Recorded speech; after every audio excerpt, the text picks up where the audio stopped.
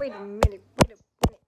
Okay, so as a woman, I'm supposed to be okay with a man dressing as a woman, acting like a woman, and calling himself a woman. I'm offended.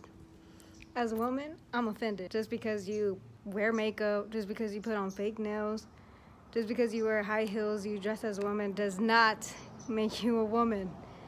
Okay, so if I were to wear baggy shirts, a muscle shirt underneath, wearing some boxers with some basketball shorts and some sneakers, does that automatically make me a man? No, it does not. Lesbian women that are masculine, that dress like a man, if they were to call themselves a man around other men, they will look at her crazy. Most lesbians that dress like a man struggle because men will never accept them as men. They look at them crazy, and they don't care if they dress up like a man because they will still sleep with them. They don't respect them. They don't respect a lesbian woman as a man. They know.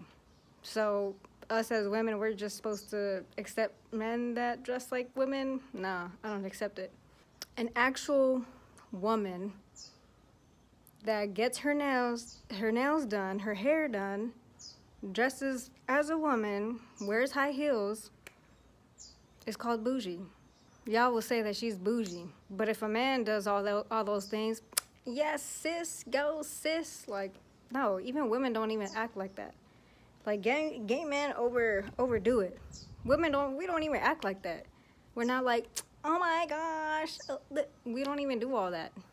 So really, they're not even acting like women because we don't act like that. So who are you? Just be yourself. That ain't you. And as a woman, I'm offended. I am offended. I am not accepting that. No.